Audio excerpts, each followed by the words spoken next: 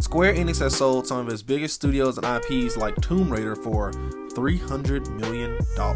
That amount seems pretty low, but apparently these studios and IPs weren't as profitable as one would think. Gaming development is getting more and more expensive, so these bigger companies like Embracer Group are buying up these smaller IPs and titles because, well, they can afford to. Many think Square Enix is just slimming down because they're preparing for an acquisition, but only time will tell. Going back to Embracer Group, big names like Gearbox, Saber Interactive, and THQ Nordic make up this group and are making them a lot of money. But yeah, weird announcement and a really cheap price. Be sure to like, subscribe, follow, all that good stuff, and I'll catch you in the next one. Peace.